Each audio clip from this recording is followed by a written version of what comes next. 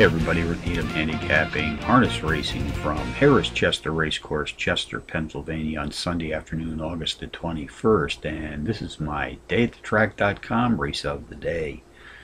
Multiple stake races today here at Harrah's Chester, including race number 3, 2:42 p.m. Eastern Post Time. This is the Valley Forge Stakes, 3-year-old fillies pacing for $75,000. Contenders: number 2, Miss Malicious, number 2, Emilio Stride, number 5, Real Amour, and number 8, Live Inspired. Number 4, Miss Malicious, the pace profile leader in this field today, comes off back-to-back power run board hits in her last 2 starts.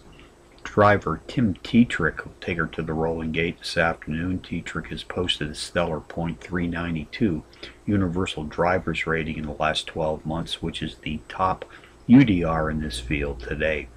Number 2, Emilio's Stride, comes off a power run place finish in her last start, missing this circle trip in that race by just a photograph neck at the wire.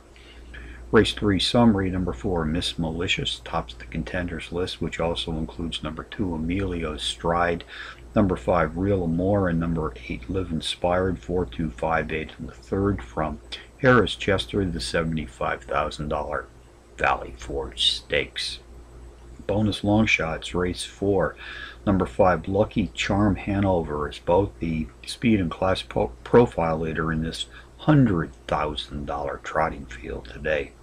Race 7, here in the $200,000 Colonial Stakes, the 10-to-1 bomb, number 5, Magnum Cosmos, qualifies as a Trackmaster Plus power pony, has hit the board in power run fashion in 2 of his last 3, including a power run win in his 3rd race back. So from Harrah's Chester on a Sunday, we're at Needham for dayatthetrack.com, reminding you as always to please bet with your head, not over.